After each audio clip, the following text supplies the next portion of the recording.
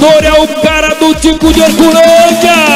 Começa a disputa pra ele, o touro é duro, é complicado demais. Judiação não deu. São Lourenço da Serra, 2.11.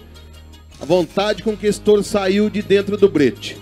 Vai dar pra ver na nossa câmera, em câmera lenta, que o touro dá uma saída muito forte. Esse touro já ganhou a fivela de melhor touro da etapa realizada lá na cidade de Fartura. Olha como é que ele anda nas mãos, como a gente fala, ó. Ele ergue, olha a anca do touro, ó, olha o coice dele lá em cima, ó. E ele puxa o cowboy pra frente, 2 pulos duríssimos ali na largada, ó, ficando praticamente na vertical. O cowboy perdeu o contato com o touro, o Carlos Miguel perdeu o contato, pulou pra frente. Quando o touro ia rodando, ele já tinha descido da máquina. O touro pulou muito, hein, Rodrigo? Excelente exibição do touro cara, uma das grandes máquinas que o Tico tem em seu plantel. Saiu com muita pressão e ali deu... Pelo menos a impressão que passa pra gente é que a mão dele ficou meio que enroscada. Ele numa posição ali bem complicada e você vê que ele não teve a reação ali pra tentar tirar a mão da corda americana. Olha o pulo forte que esse touro dá.